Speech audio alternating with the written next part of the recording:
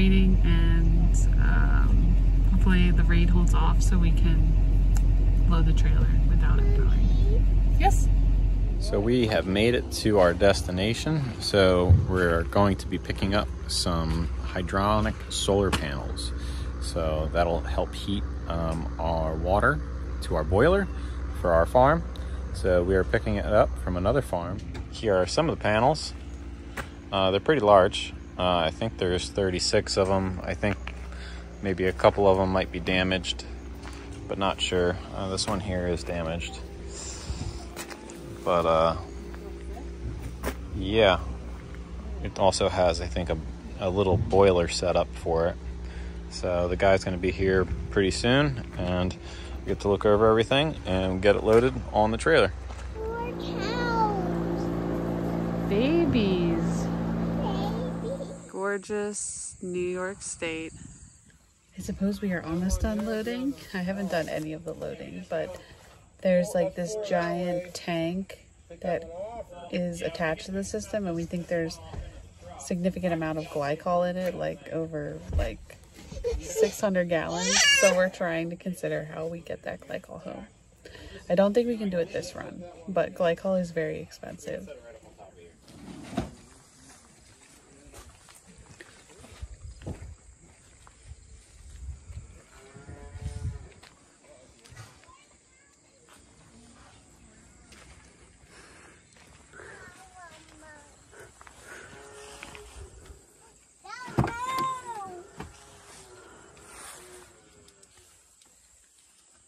Getting there, a lot of panels, a lot of parts. It's going to be an interesting setup when we get around to it. I think I got it figured out. All right, so bolted on down here. These two lines go into the top of the tank. These are your supply lines that come down from the roof. Come down over here. This is probably one zone. This is probably a return. This is the return. That's the supply. I don't know why it says return. Labeled return though. So those 3 tanks go to this other little expansion tank, and then that goes to the back. Now it just becomes strap gate. Busted knuckles. Covered in glycol. Ha! Child. Fun last few hours.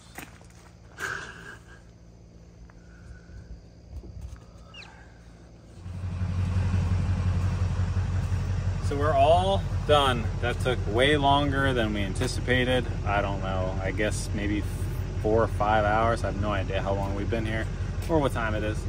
So we got it all on.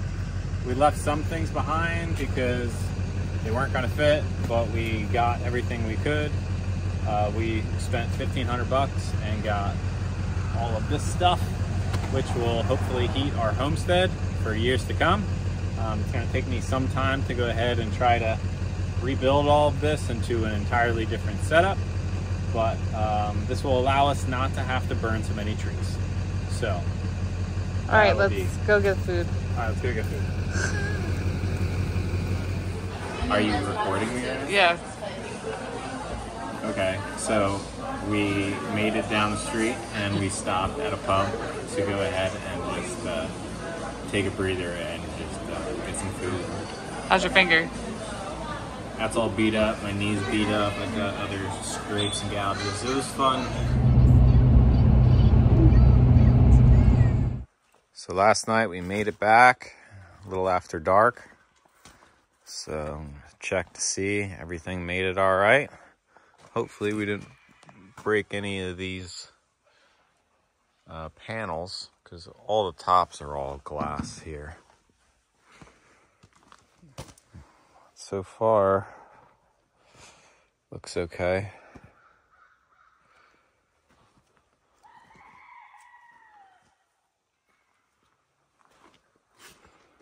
Looks like everything made it for the most part.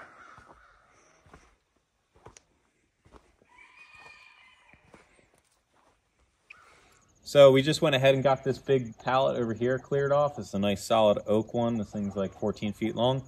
And I plan on taking off all those panels. I think there's like 36 or 37 panels. And I'm gonna make a simple like 2x4 cage over this so that we can slide them in and keep them upright.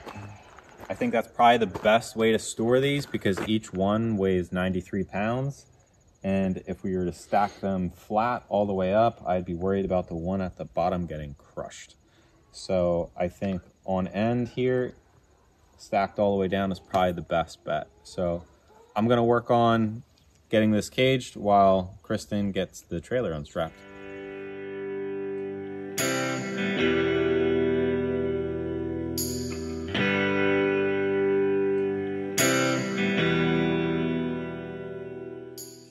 So we were about halfway through. I told Hank this is the worst part of finding a Facebook Marketplace deal is having to unload it with two people. I think it's loading it originally while you're there. These are the broken ones. So far the only broken ones. But the system is working.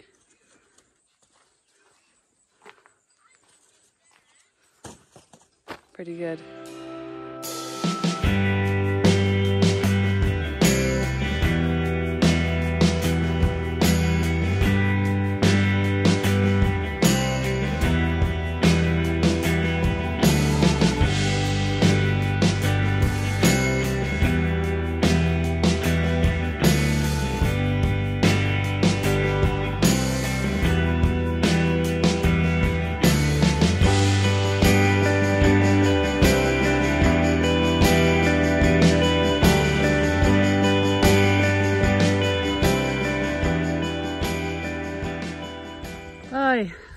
All its nuts.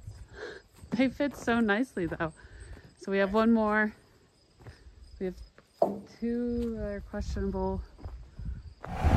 So I'm back up here at the place where we picked up all of those hydrothermal panels, and we are going to get that tank today.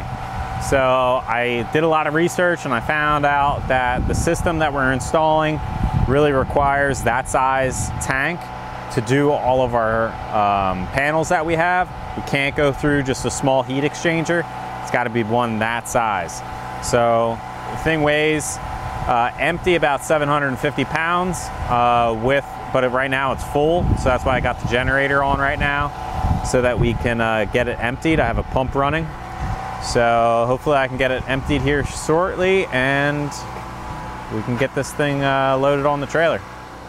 So it's a rainy afternoon, perfect time I guess to go ahead and try to get this little project accomplished. So I put a strap around it, put a little piece of scrap plywood behind it. I'm gonna put a winch on the other end of the trailer here and we should be able to winch this thing directly on once it's actually emptied. But right now this thing is still almost half full. So I'm hoping it's not going to take more than another hour to get it emptied, but we will see. Chevy's up in the truck, taking a little nap, staying out of the rain. You need to come out, go potty?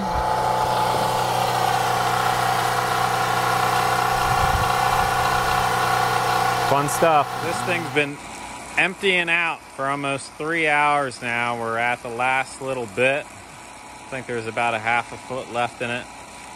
So yeah, I actually looked this up. It's actually 1,500 gallons. So I was a little off on how much I thought was in there before. But yeah, it's a 1,500 gallon tank. So we're down to the bottom of it.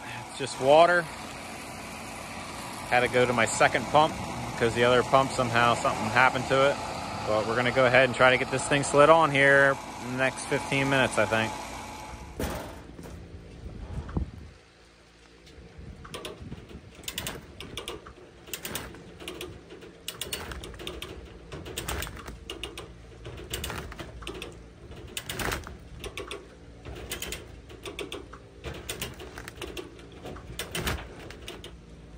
Getting there, getting there. So we got it on the trailer. It's in one piece, but we had the foam bottom come out on this thing. So I'm hoping I didn't poke a hole in the bladder, because if I did that, then all of this work is for nothing, because it's not gonna hold any water. But I won't know that until we actually get it set up and put some water back into it and see if there's any holes. So I hope I didn't pop it, but we'll see. So I'm gonna get this thing strapped down and head back home. So we got the tank back to our homestead. I'm gonna go ahead and get the top off of this thing, unscrew it, and see what I can do to get the components out of it, because I think that's gonna be the only way to move this without destroying the rubber liner that's inside of it, because there is no bottom on this thing. So I'm gonna remove the top, and then I'll probably bring the excavator over with the forks, and we'll see if we can just put some cables on to the steel insert. There's like a rack in there that has the coils inside of it. So we'll see if we can pull it out, set it down, and then this thing should be a lot more manageable, and we won't have components falling through the bottom. So that's gonna be our plan. I'm gonna go ahead and get this top off, and we'll take it from there.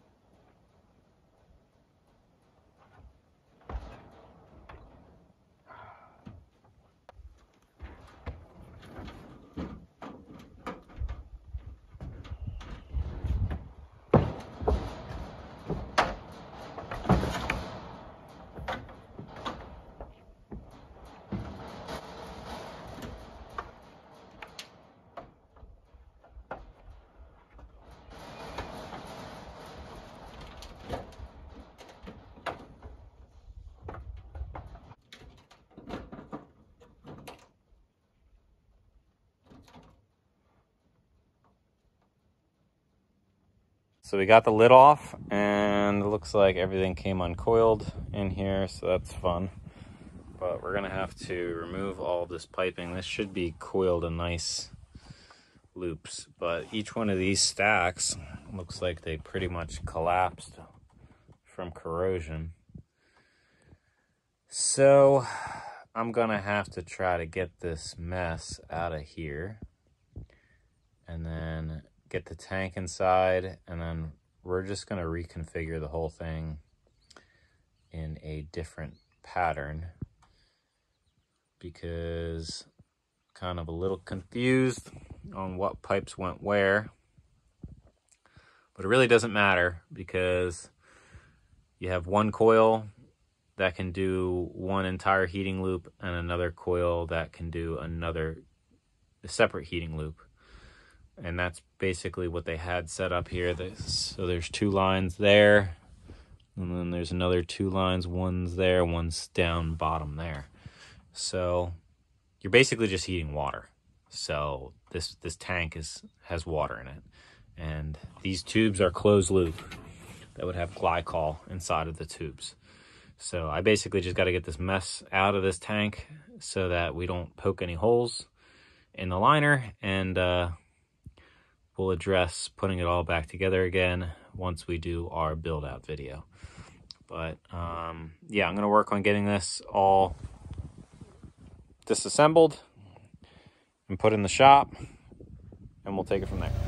Well, I got out all the tangled mess. I don't think I poked any holes in it. I did see one small little dime size hole in the side of the liner, which I'm gonna have to patch. But that is a mess of tubes, which, like, all these little bits and pieces, I don't want to stand too close to this thing, but all these little bits and pieces was the racking, and it completely dissolved in the water. So we're gonna have to build a new one from scratch. But it doesn't seem that complicated the way this thing was built.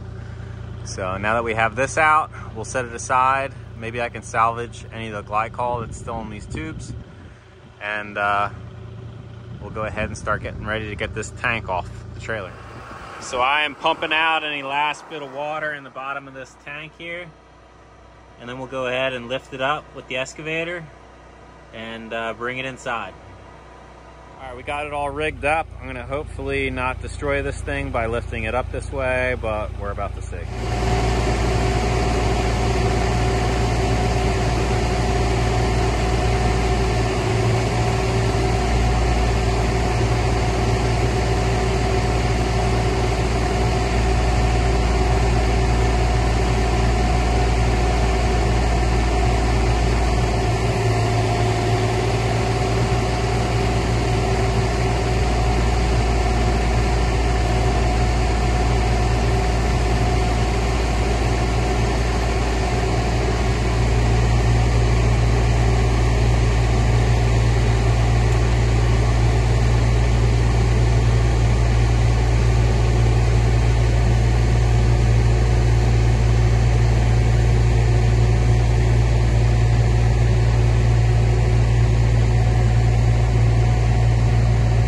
That was successful.